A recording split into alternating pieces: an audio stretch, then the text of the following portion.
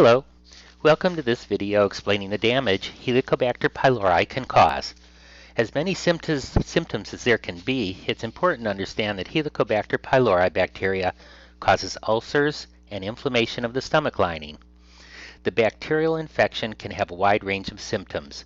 The same is true for inflammatory bowel syndrome, Candida yeast infections, and a host of other digestive problems. Some of the time, all of these are interconnected. Ulcers cause a burning pain in the stomach or abdominal region.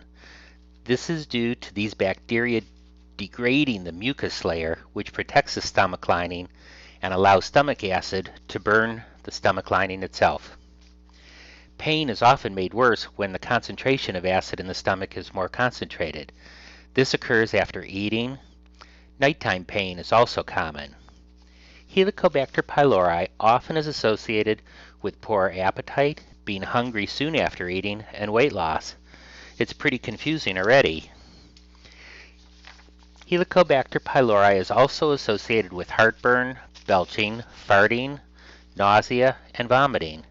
In addition, it can lead to blood in the stool. These symptoms also describe many digestive problems that cannot be quantitatively identified. Medical professionals often advise medications which relieve symptoms and mask the symptoms, or we self-medicate using the wide variety of choices we have at the pharmacies. Depression and worry can set in after not being able to rid yourself of these symptoms. Stress and worry always makes conditions worse. We need confidence that we can get better in order to heal. There are many ways to decrease the pain and treat the symptoms with antacids, milk, and the many medications available.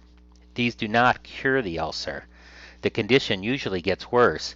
They may allow healing for a while, making us think they are the answer. Getting rid of the bacterial infection is the only sure way.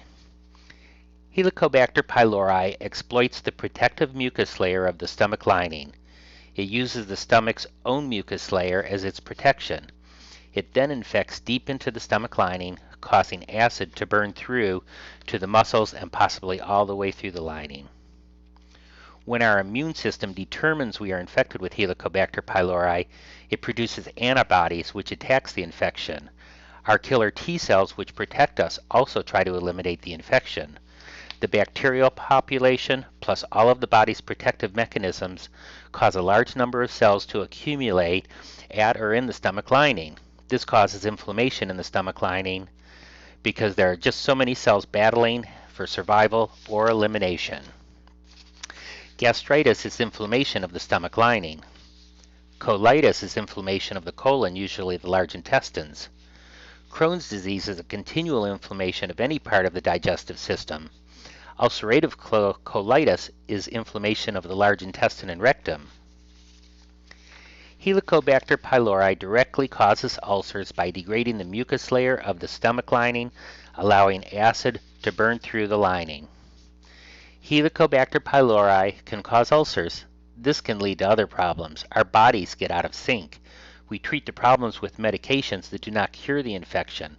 Our bodies get more confused. We end up with bowel syndromes, gastritis, and lifestyle limitations. This bacterium is treatable, which you can learn about in one of our other digestive videos, Helicobacter pylori bacteria. Thank you for watching this video. We made this video because this bacterial infection is serious and infects half the world's population. It's often misdiagnosed.